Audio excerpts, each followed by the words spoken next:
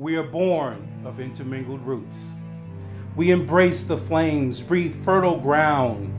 Into the darkest moments, we are light. In 2009, electrical fire began in the basement of Stone Soup Collective. I was devastated. Right after that, all the different organizations were separated. We boarded up our house, stood back, and wondered, where do we go from here? I've never seen anything like Stone Soup for its ability to connect people that would otherwise not be connected. Stone Soup was not only a collective headquarters of activists and artists, movers and shakers of Worcester, it was a community-led space.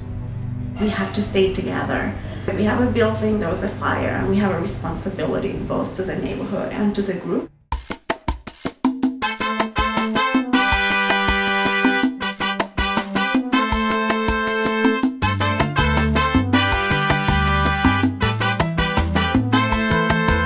Siempre siguen pa'lante.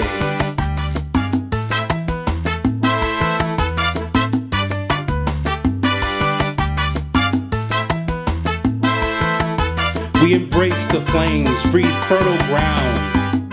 When we all come together, work cooperatively, work collectively, we can really do a lot in the community.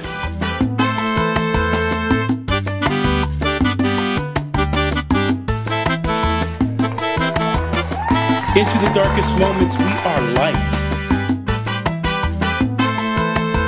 We're going to have an even better and bigger space at Stone Soup. We are building on the strengths of the neighborhood. It's an imagination factory that people can come in here if they have an idea that strong that it can come to life within these walls. The stubborn rhythm of sunrise and sunset. Sunrise and sunset. We did roofing, we did stairs, new stairs, framing. We did a lot, really. It makes me feel proud because I grew up here my whole life. And, you know, to have kids out and be able to walk the street and feel safe and have a beautiful community, it feels good for me. So knowing I helped them do this project. So I never doubted that we were coming back. It wasn't an easy road, but I had no doubt that we were coming back. There's this sense that now that we've gone through that, we can do anything. I'll go over all your paperwork to make sure everything's in order, and then I'll give you your certificate of occupancy. Yay!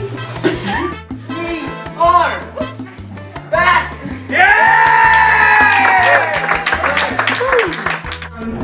I went on this rebuilding journey because I think that Stone Soup is the root from which so many beautiful things can and have grow and blossom.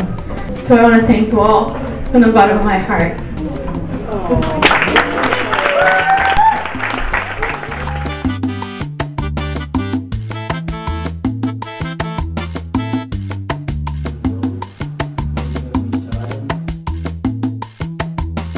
Our seeds born into ash will always bear fruit. Always.